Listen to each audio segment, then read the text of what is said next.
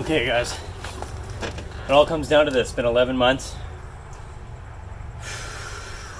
Yeah, we took a long break, but got the engine swapped. We're finally back where I was over a year ago, ready to try turning the engine over. I'm a little bit nervous.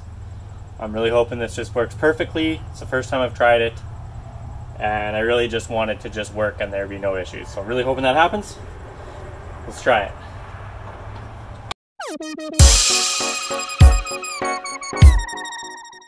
Hey guys, you're watching another episode of Private Garage. We're building the turbo Pinto, and I know you want to know if it started or not. I can tell you it didn't go perfect, and there's a story.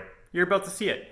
But I really appreciate you guys watching. If you want to see more turboing of Pintos, please like and subscribe. Feel free to leave a comment. This was a huge day, guys. Really huge.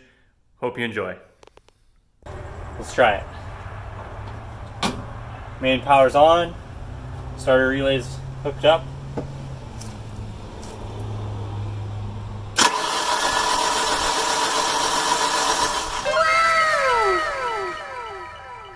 Aha! I felt it move. It worked. Alright, well, I can't complain about that. At least something's happening, right? Is our relay hot? Nope. Starter cable? Nope. Everything seems happy. I think we're happy. Oh my god, you guys. I was literally just sitting in here. I just turned the engine on. I'm super excited. And all of a sudden I can smell fire. And I'm like, oh no! Like, flip the kill switch out. And I'm just like, oh crap, looking all over the car like, what's wrong, what's wrong? And literally, my neighbors started a fire at the exact moment I turned the car on for the first time. And I was just like, well, that's good. It's good. But it's just like, it freaks you out. All of a sudden you start smelling burning stuff, like right when you start it. But anyways, this is a good day. It's a good day. It's been over a year trying to get back to this point. You got a kid. You got a wife that needs it. You got a property that needs work. You're doing other stuff. You're trying to start a business. You're working your day job. You're doing all the different things. You finally get caught up. So, pretty pumped. Also, I really got to learn to look at the camera. The camera's here, but the screen is there. Really throws me off. Anyway, thanks for watching, guys. Appreciate it.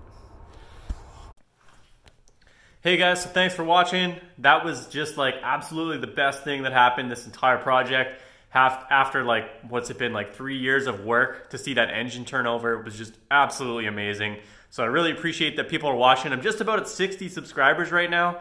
I feel like we're creeping on up to 100. So if you're interested in seeing more about how I'm turboing this car and getting it running and fuel lines, we're making a custom drift car here, guys. So it's gonna be a crazy ride and a lot of fun, a lot of things to learn. And anyways, that's the episode. So please like and subscribe, leave me a comment, and we'll see you in the next one.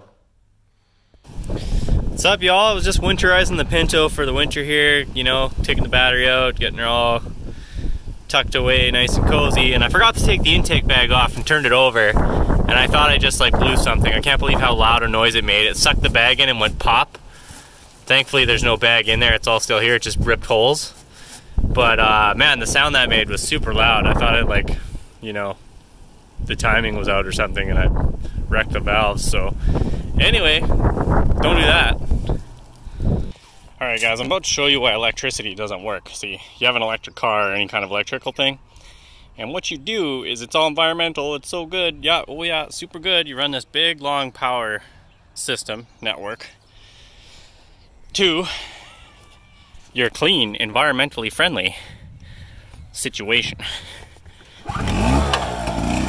That doesn't seem very clean to me. Science.